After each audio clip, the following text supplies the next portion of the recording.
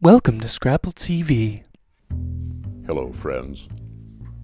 AP Ticker here with life lessons. So, there I was, standing in the Acme checkout lane buying some milk, when I notice an old lady in front staring at me and crying. I ask her, "What's wrong?" And she says, "Oh, I am sorry. It's just that you remind me of my son. He worked here, and every week I would come and visit him, buy my groceries, and then on the way out the door, he would shout, 'Bye, Mom.'" "Well, that is quite lovely," I replied. "But why are you crying?"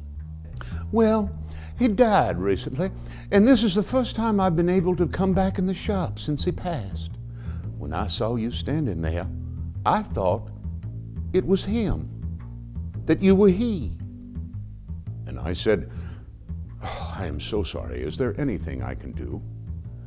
"Well, this is a bit silly," she peeped, "but if you could shout, 'Bye, Mom,' when you leave, that would make me so happy."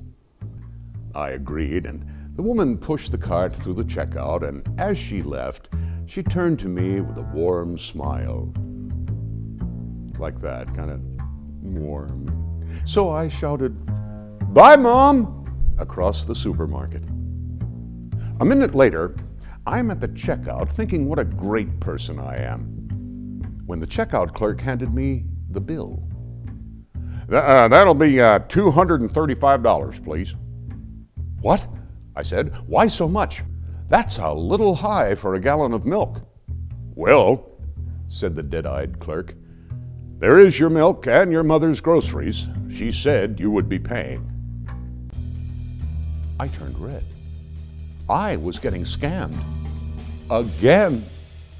Not this time. I leaped over the cashier, ran into the parking lot, jumped over a few moving cars, horns were blaring, and I was in a full sprint.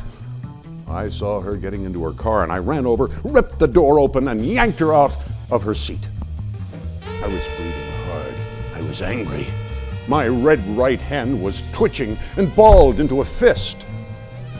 I never hit a woman in my life, but brothers and sisters, I was ready to throw down. She cringed and cowered, and I heard a tiny scream. I looked down and saw 3 young kids looking out of her car window, wide-eyed with terror.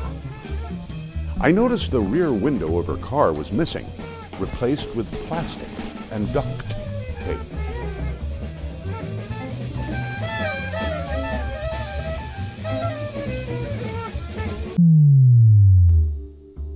I unclenched my fist,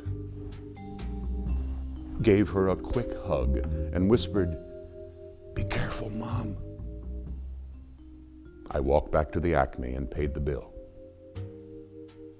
Till next time, folks.